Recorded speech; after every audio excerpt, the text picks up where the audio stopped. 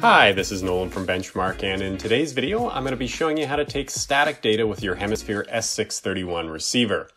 So what I'm going to do to begin here is I've just got a web page open on my PC, and you can do this on an iPhone, on an Android device, on your Windows tablet, anything that you can connect to the internet with. And what I'm going to do is I'm going to connect to the Wi-Fi network that's put out by my receiver. So I'm going to open up my Wi-Fi option menu here. And you can see that my third option here looks like the serial number you can find on the bottom of your receiver. So in this case, this is the serial number of the receiver I want to use here.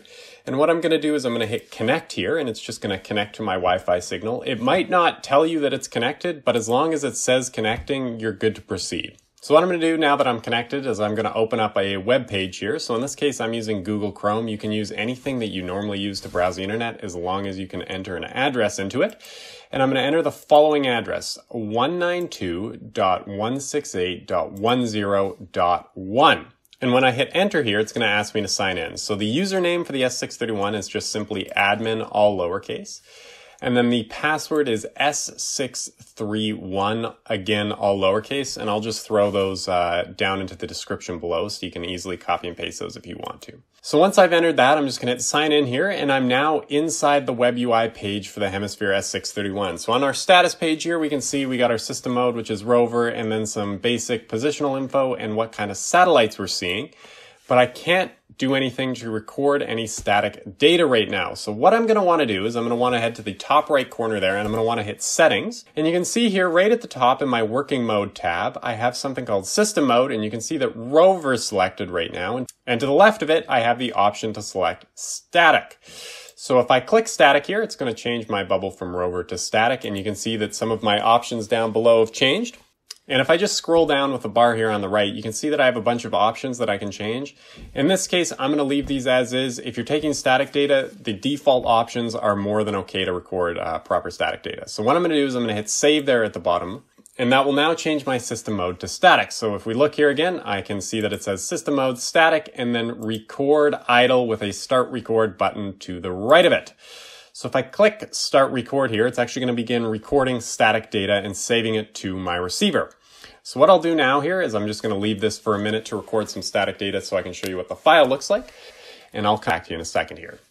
Okay, so I've now been recording data for several minutes here.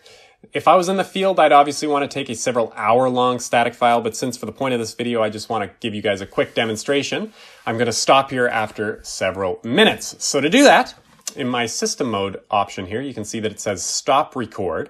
So what I'm going to do is click that, and then don't worry if it doesn't instantly stop recording. It takes a second for the receiver to register this command. And so it'll just say static recording for a second after you click it, and then it'll flip over to say static stopped and start record again.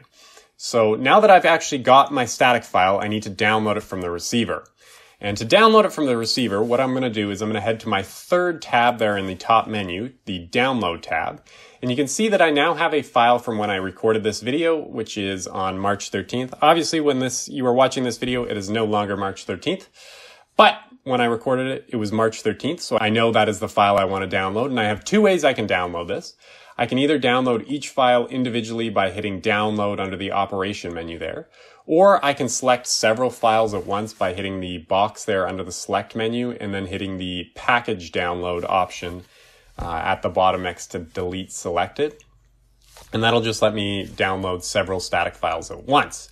And I'm not going to show you in this video. We have another video that I'll link to in the top right corner. Once you've downloaded all these static files, you can put it through Hemisphere's Rhinex converter and get your static data that you can send into Opus or PPP in Canada. And that's all for today's video. If you have any questions about anything you've seen in today's video, or you have any ideas for future videos, please give us a call at 1-888-286-3204. Leave us a comment down below, or reach out to us over the website at bench-mark.ca.